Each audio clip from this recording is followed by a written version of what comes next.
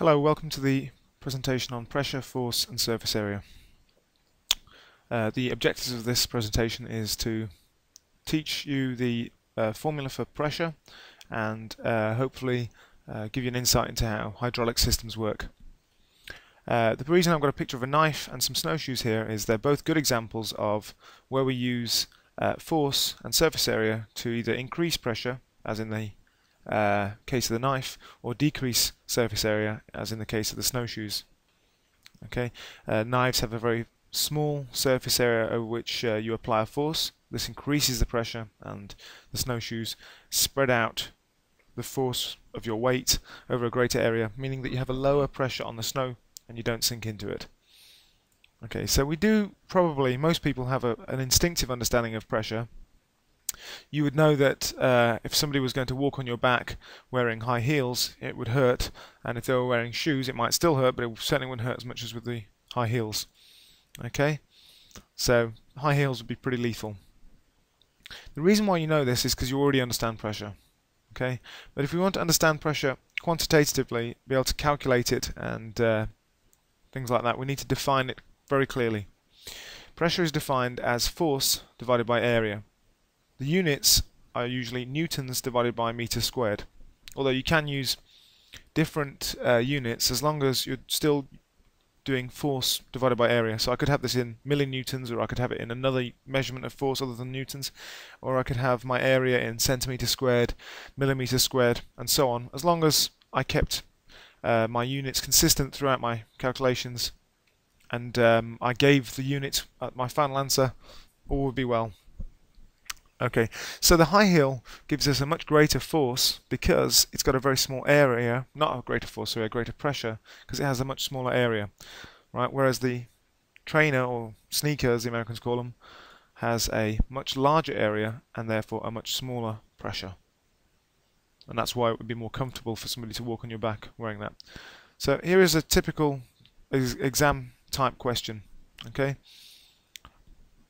So let's work through this question. Okay, take a moment to read the question. Pause the video and read the question. Okay.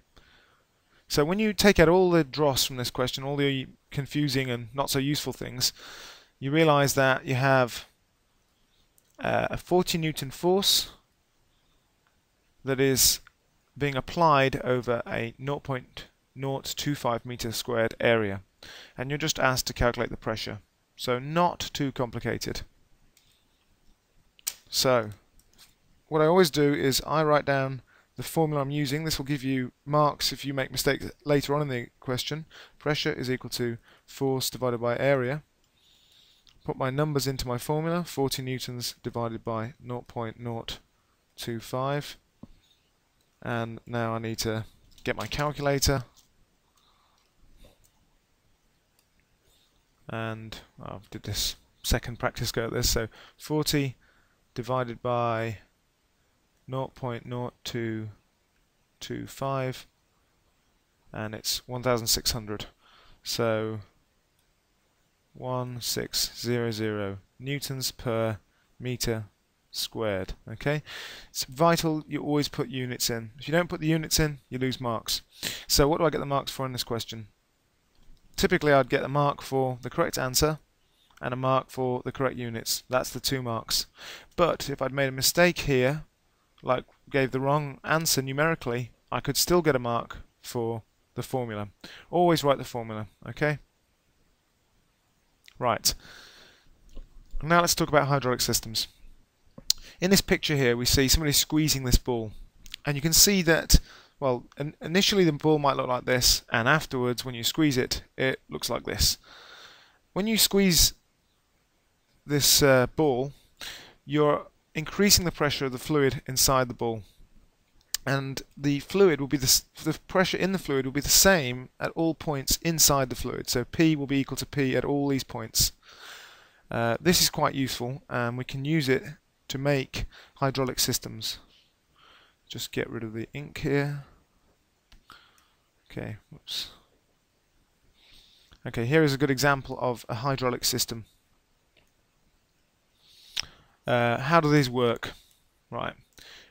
Basically, you have two cylinders, or obviously in the case of this you might have more cylinders controlled by switches and such forth. Okay. If I want to multiply the force I'm applying to something, I would use the side of my piston. Oh, this is just basically like two syringes, and inside here is a fluid, like water or oil.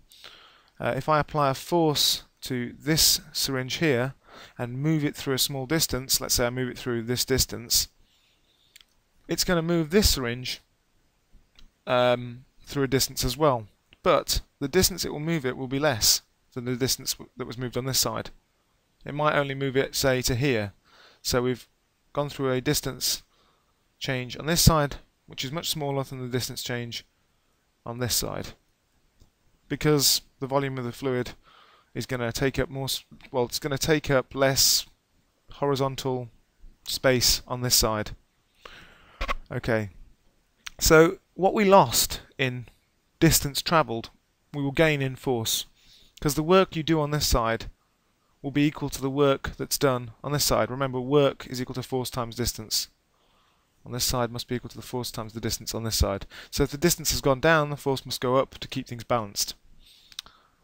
But it's much easier actually to think of this in terms of pressure and use the pressure equation to work out these things. So that's what we're going to look at now. Okay, so here we have an example of an application of using fluids to transmit force. This is typical of a braking system in a car. Okay, so let's say you apply, as it says in the question, just take a second to read the question, maybe pause the video. If you apply a 200 Newton force here, 200 newtons, then whatever pressure you cause in the liquid, it's going to be the same throughout. It's all going to be the same pressure. So I can calculate the pressure by dividing the force. Let's call this F, because it's on piston A, I'll call it F little a, divided by the area of that piston, I'll call it A. Okay, so pressure is equal to force divided by area. So the pressure exerted in the fluid is going to be FA over AA. Okay, and that should also be equal to, well, it's equal throughout. Anyway, so let's calculate the pressure in the fluid first. 200 newtons divided by the area. Now, because everything in this question is in centimeters squared, I don't really need to change the units. I can stick with centimeters squared, and it won't cause me any problems. So 200 divided by 2 gives me 100 newtons per. And be careful that if you're going to work in centimeters squared, you always show your pressure in centimeters squared. Right. So I've calculated the pressure in the fluid.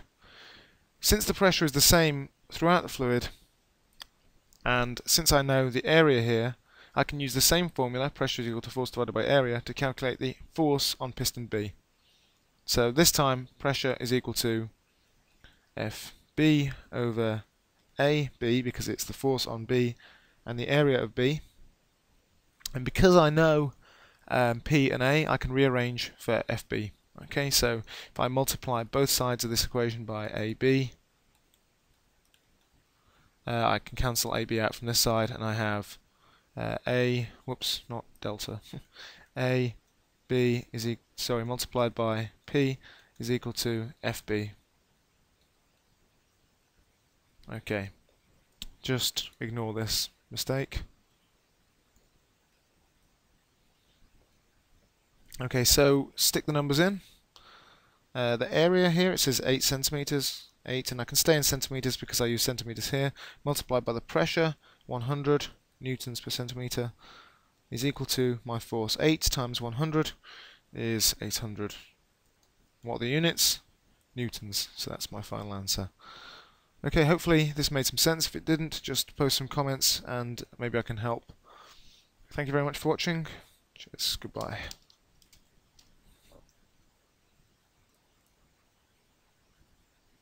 Where's stop?